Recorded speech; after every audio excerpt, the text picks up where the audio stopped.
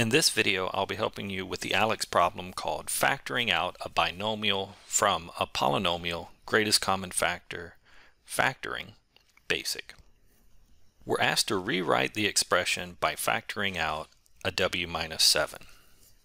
So first we look at the expression and we can see that both the first term has a w minus 7 and the second term also has a w minus 7, and that's going to allow us to factor out the w minus 7.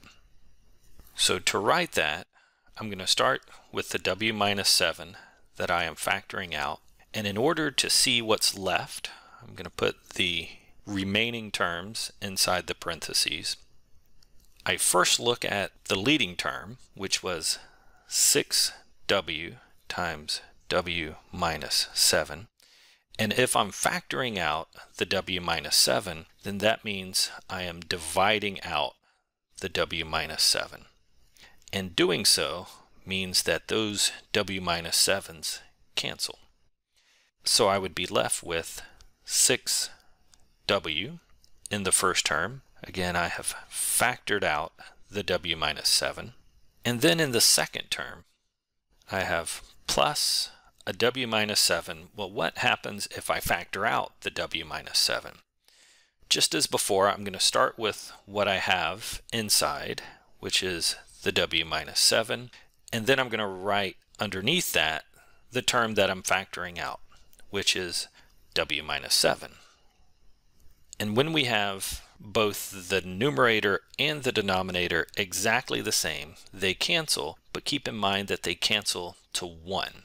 An example of this would be 4 divided by 4. 4 divided by 4, the 4's cancel and we get 1. It's important that we don't lose that 1 in the process. So 1 is what we have left.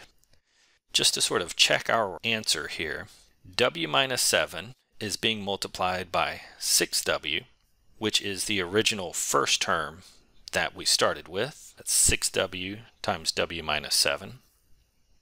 But not only is this factor being multiplied by the first term, it's also being multiplied by the second term. And a 1 times w minus 7 is going to give us that second term, w minus 7.